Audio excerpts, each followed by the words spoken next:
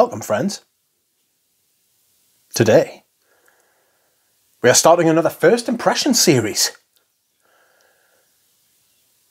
Spectacular. And the house we will be starting our first impressions on this time is Grossmith. Yes, that's right, friends. I have got myself some Grossmith samples. I had to get them from Javois, and I've got 7 of them. I believe there are more perfumes, but these are the only 7 I could get my hands on. So we will see, shall we? Which one shall we start with? I'll be doing 4 today and 3 tomorrow, or 3 the next time I do a video. So we have Golden Chypre. Oh no.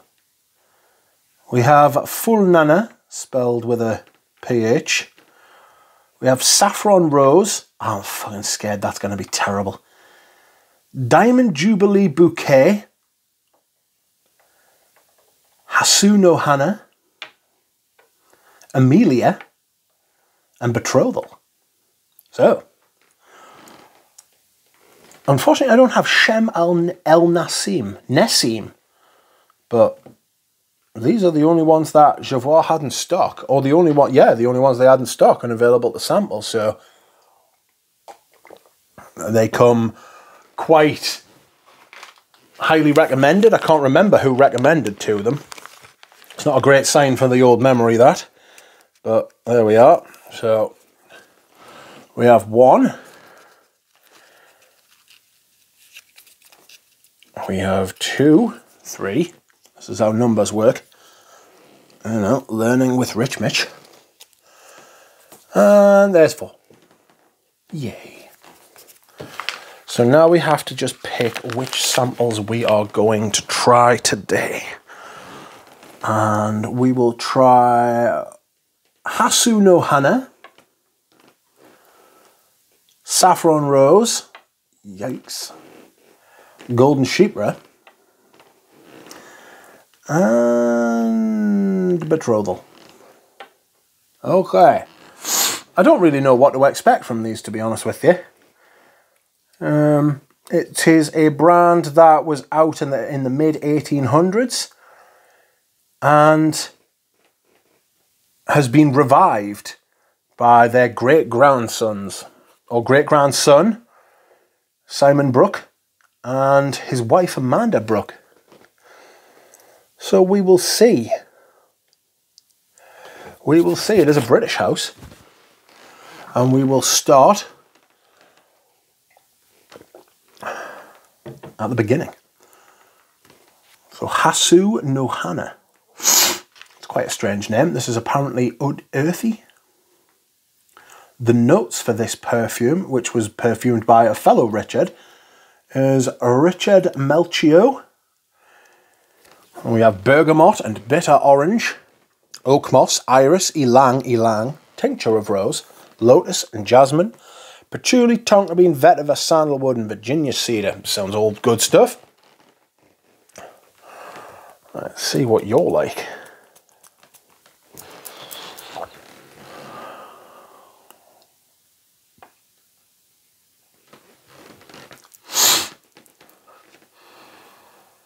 There's a powdery number. And there's no kind of... Oh yes, there is some kind of blurb. Here we go. Hasu no Hana, the scent of a Japanese lotus lily, was first produced in 1888, so it captures the timeless beauty. Floral composition contains chypre and oriental notes, settled on a dry woody base. Notes: bergamot, bitter orange, rose, jasmine, ylang ylang, iris, patchouli, oak moss, vetiver, cedarwood, sandalwood and tonka bean. It is available in exclusive glass bottles as 10 and 100ml perfume, as well as 50 and 100ml EDP. You can also order the fragrance in the original shape bottle from 1919 with embellished gold. I think I'll give that a miss because that sounds extremely expensive. This is a very chypre-y kind of composition, very floral, very powdery. This is a ladies, a ye olde ladies fragrance. Wouldn't be surprised if there was a little bit of civet in here. Or maybe I'm just being prompted into thinking that because of the floral heart. Very good quality. I'll say that. It's not to my taste whatsoever. This is like a dame's perfume, you know?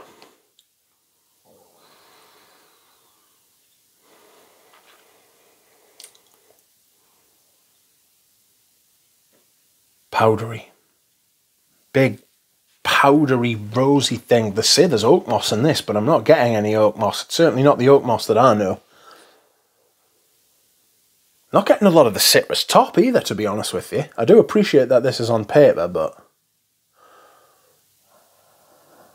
This is how you test things, though, isn't it? You test them on paper first, and then you test them on skin if you like them. It's what you do in the shop. It's what I do in the shop, anyway.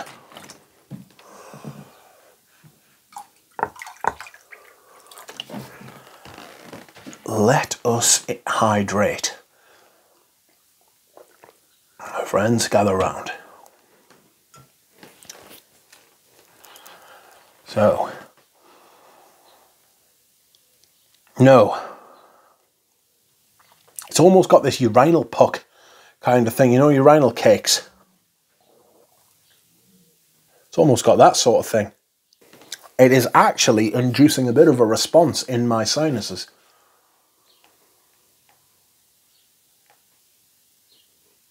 Very floral. I'm getting mostly ylang and like a powdery iris with some like round, like woody aspects. Getting a little bit more of the fruit now. Strangely, that didn't come out at the top, even though it's meant to be top notes.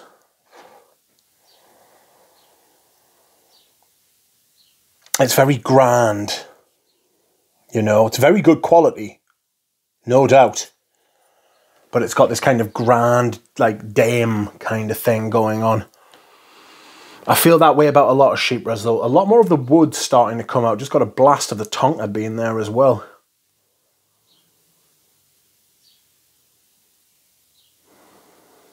Maybe some patchouli. A little bit of earthiness, a little bit of greenness. It's good quality, no doubt. Just not up my alley. I can tell you that right now.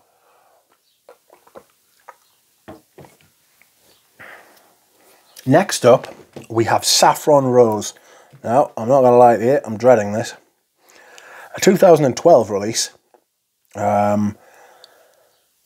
It's going to be an oud... It's an oud rose, isn't it? Trevor Nickel. I've never heard of you, Trevor Nickel. Sorry about that. Top notes are rose, saffron and cinnamon. Mid notes are oud, tobacco, myrrh and woody notes. Base notes, castoreum, labdanum, gaiac wood. Why have gaiac wood and oud? It's fucking same difference. Amber and sandalwood. I am utterly dreading this. This was right smack dab in the middle of the oud craze. So I imagine I already have smelled this about 1,000 times. No, I'm not spraying that too much.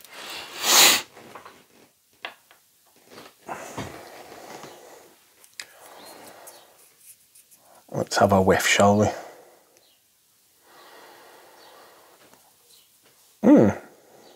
A little bit different. An authentic and complex oud combining saffron and rose to create a wonderfully rich and opulent scent. This striking composition entices with spicy notes of saffron and cinnamon, supported by beautiful rose. The heart is comprised of exotic myrrh, oud and tobacco, which lend a stunning smoky quality to the fragrance, developing into a luxurious base of creamy woods, labdanum and dark animalic accords.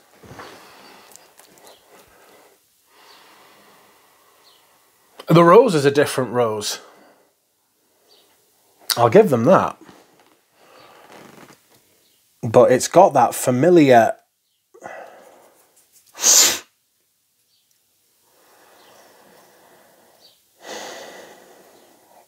It's got that familiar...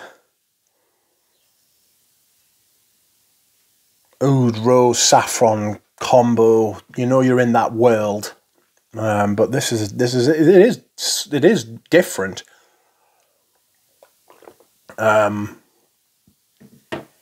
It is different, I'll give them that. It's lighter. It's not as fat, it's not as dense. You know when you get an oud rose saffron, sometimes it just like sinks like a stone. You know?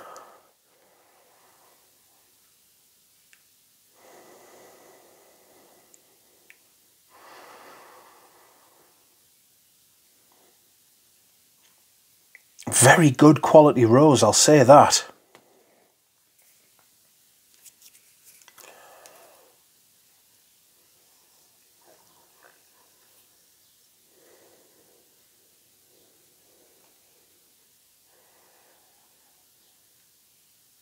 A little bit soapy as well. It's very light. For an oud rose thing, it's very, very light, you know? Sorry, I think I've just broken the chair. That's better.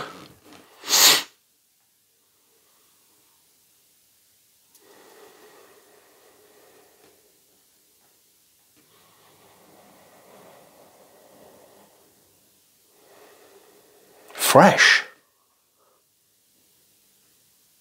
There's a little bit of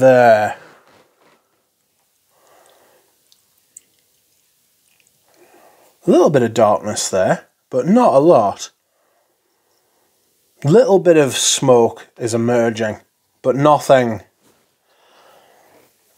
too outrageous. It's not very animalic.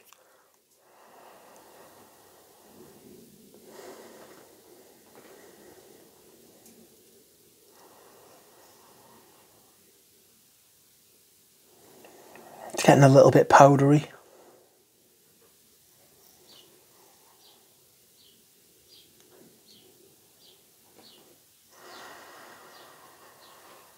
It's a little bit of darkness emerging from the oud. I'll come back to that, as I usually do with these. Excuse me whilst I hydrate. I'm just going to wait a minute or so while that kind of unwedges itself from my nostrils.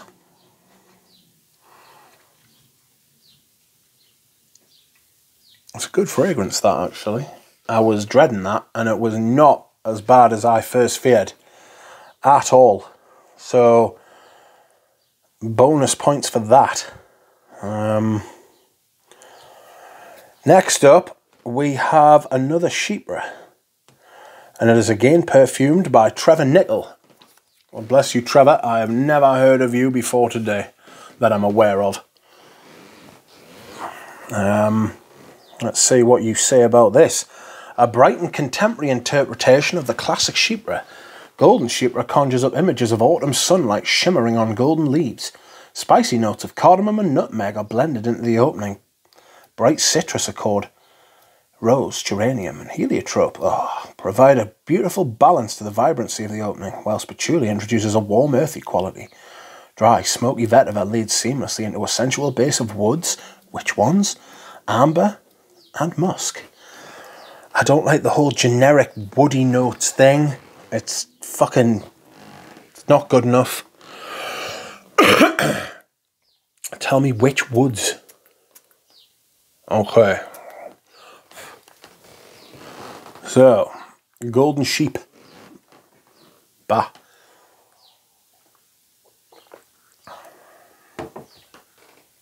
Let's see what you have to say. Very juicy. Very orange at the beginning there. Wow. Like orange juice. Light floral. Summery. A little bit spicy. Just a little bit though. Like orange and lemonade. Orangeade? Orange and lemonade. You know? Imagine a little mixture of the two. Like you've put some orange squash into a glass and then filled it with lemonade.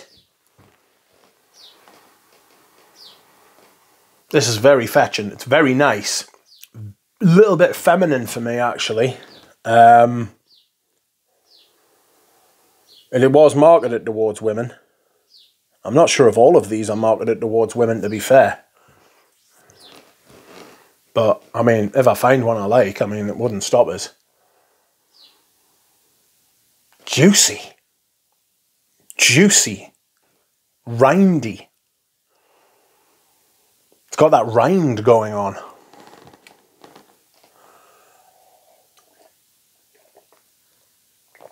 Oh, excuse me whilst I hydrate.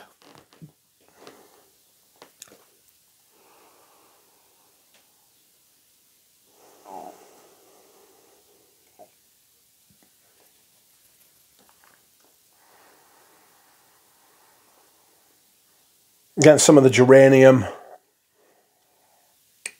A little bit of greenness too. It's got the hook at the top, you know. That juiciness at the top is very fetching.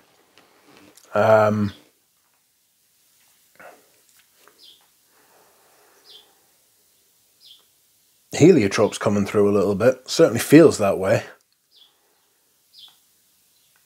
Geranium.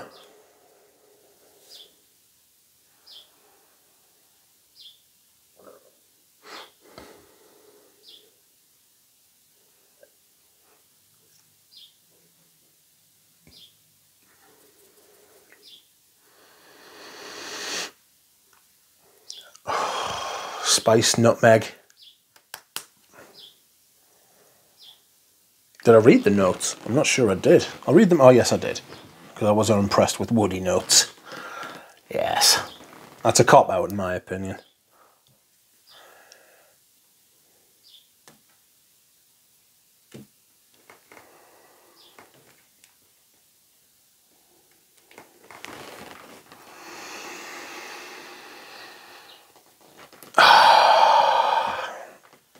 It's turned out a little bit plain for me, that.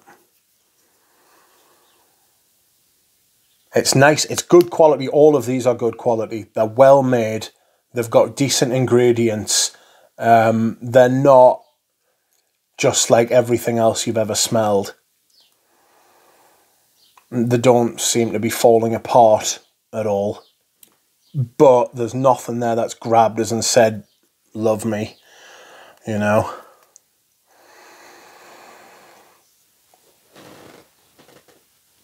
Next up and last up, we will try Betrothal.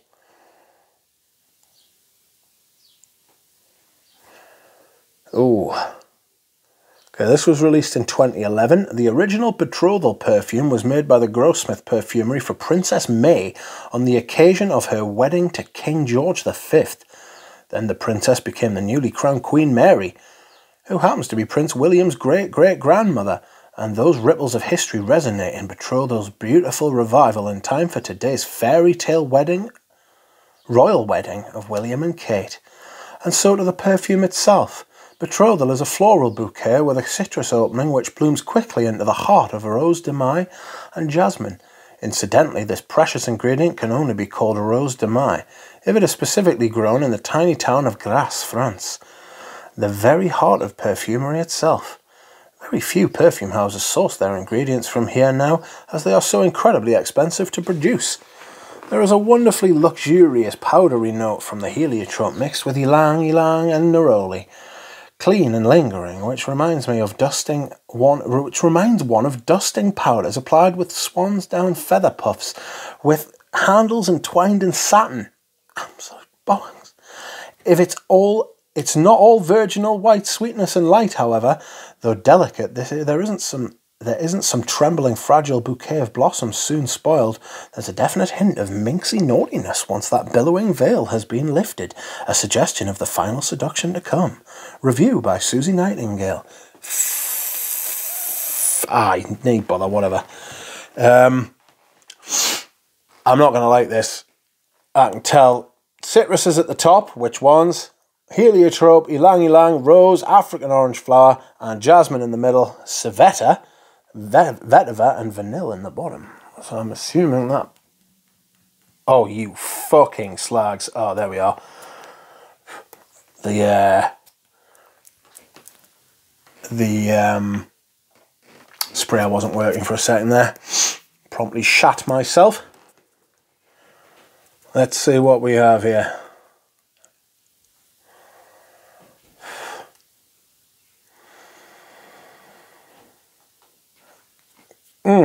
Classy. I'll give it that. No hint of minx yet. Floral. We've got a little bit of the citrus as nondescript citrus.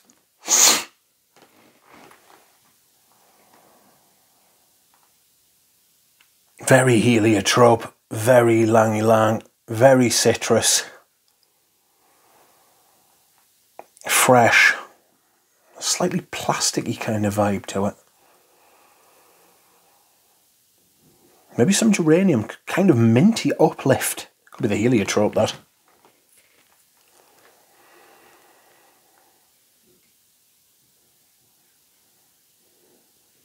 Could be the ylang-ylang actually, mixing with the citrus.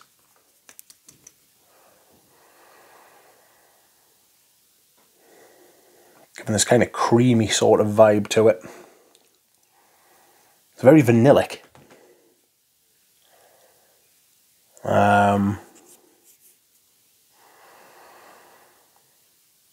It's very good quality again.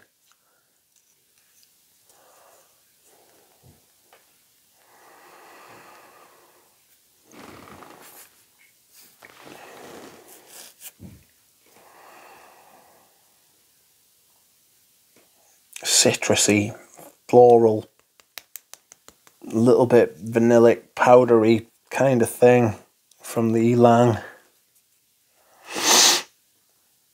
It's very good.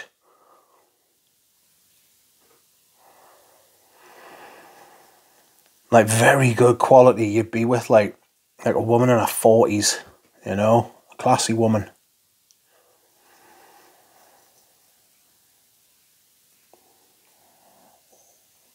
It's not a young person's fragrance.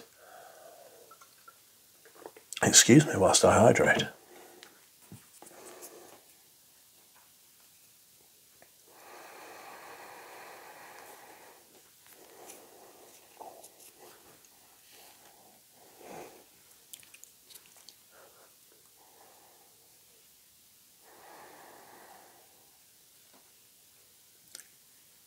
It's got this kind of classic women's fragrance vibe about it.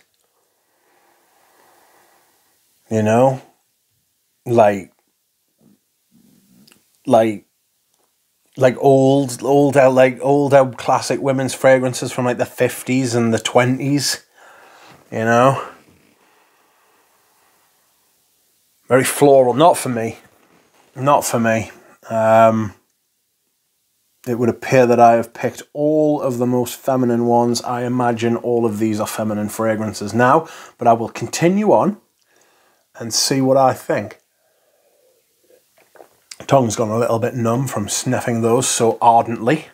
Anyway, let us go back over the 4 then, shall we, before we exit.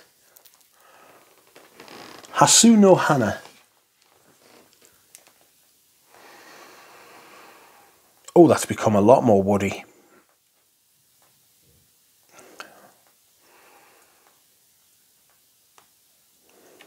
Yeah, I can see that now. It's a lot more mossy, woody, green.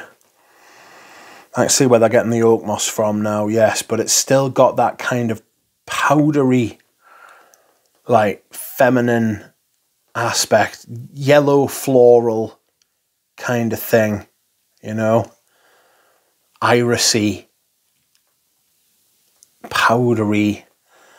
Imagine like Rose de Mai is quite powdery anyway, but when you mix it with ylang-ylang and iris, you just imagine it's just like a big boosh of iris, of powder. Excuse me. Interesting, very floral, very high quality it smells. You know, it smells really good quality. Very classical. Next up, we have Saffron Rose. This is the one, surprisingly, that I've actually liked the most by a considerable distance. It's dark. It's not suited for this weather whatsoever, but it is very nice. It's ambery, spicy, dark. It doesn't feel derivative, strangely enough. In a crowded field, it feels like it sort of, I don't want to say exciting because it's not exciting, but it's good and it's well made and it smells like a perfume, because a lot of times in the West, these things don't remind you of perfume. I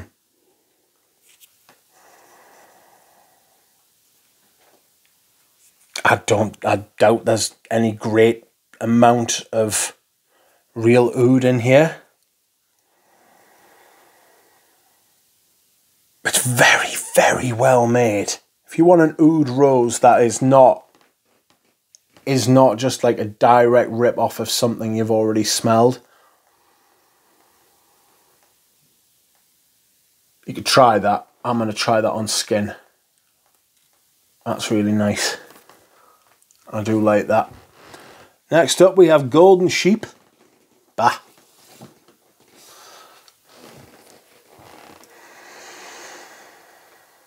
That's become really nice as well. That's really pleasant. I'd like to smell that on a woman. Absolutely I would. That's really, really nice. I'm going to take that to my friend's house and let her smell that. That is really nice. It's not cliche, strangely, while being classical, you know.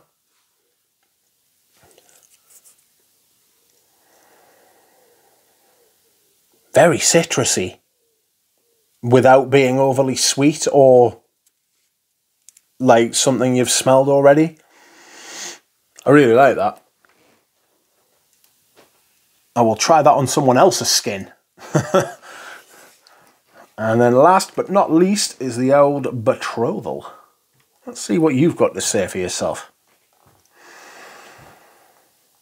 A bit fresher. It's like a brighter vanilla, you know. A little bit soapy. In fact, considerably soapy. Wow. Minty. I'm getting some kind of minty vibe from it. How's that happening? Maybe more of a soapy vibe than a minty vibe.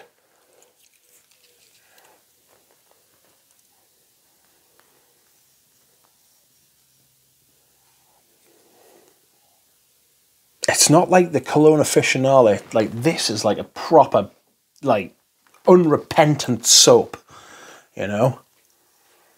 What I am smelling now is